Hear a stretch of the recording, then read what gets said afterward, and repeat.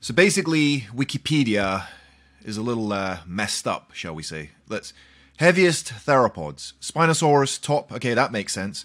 But how can you have Tyrannosaurus rex, number 2, with 18.5 tons, but when you come to the longest theropod list, he's at number 10. So, T-Rex, maximum 12.5 meters long, and Allosaurus, 13 meters.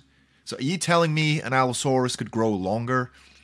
I'm sure the T-Rex, if the T-Rex could grow to 18.5 tons, as they claim, I'm pretty sure it could get to 15, 16 meters to meet that weight. But anyway, guys, tell me what you think. I think the heaviest theropods list might be pretty accurate. This is more accurate than longest theropods because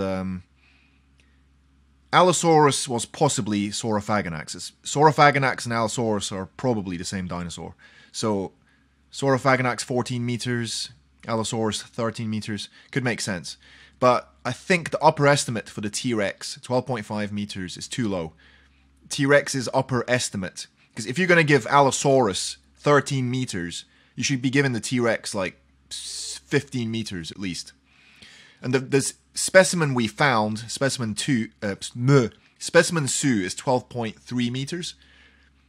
So 12.5 meters is like a bit of a kind of conservative estimate. It should be 15 meters. I mean, if the largest species we found is 12.3 meters, then they should be able to go up to 15, 16 meters. Kind of like humans. The average human's, 5'8", but we have 7-foot humans. It's possible.